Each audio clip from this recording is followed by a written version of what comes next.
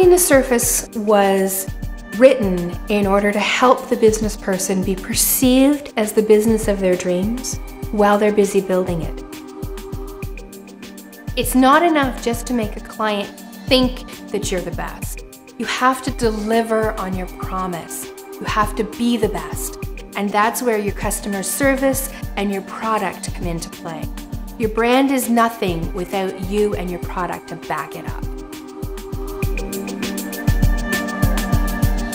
I wrote Quacking the Surface for entrepreneurs and solopreneurs who want to manage their customers' perception, who want to be seen as the best. In Quacking the Surface, we cover customer service, we cover visual branding, we cover messaging. What are you saying to your client and what are they hearing? Sometimes that's different and it's important to remember that. By managing your customers' perceptions, you're teaching them who you are and you're attracting the right kind of customer to your business.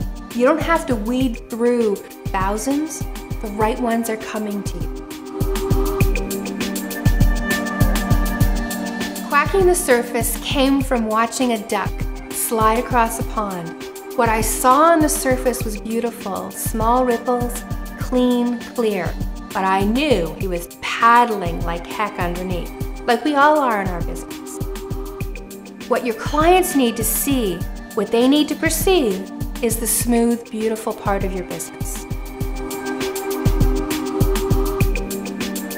If you want to know that you're living up to your customer perceptions, there's a whole section in Quacking the Surface on how to survey your customers to get the right information to keep you on track and serve them better.